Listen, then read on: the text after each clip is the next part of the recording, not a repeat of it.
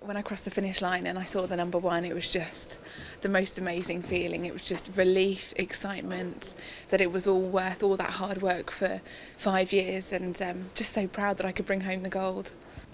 You know, I don't really feel the pressure or expectation from other people. I think I'm such a driven athlete already. I have high expectations of myself.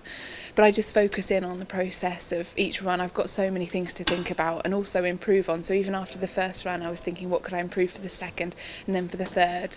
And by the time I got to the fourth run, I was just having a blast. I just let the sled run and went for it.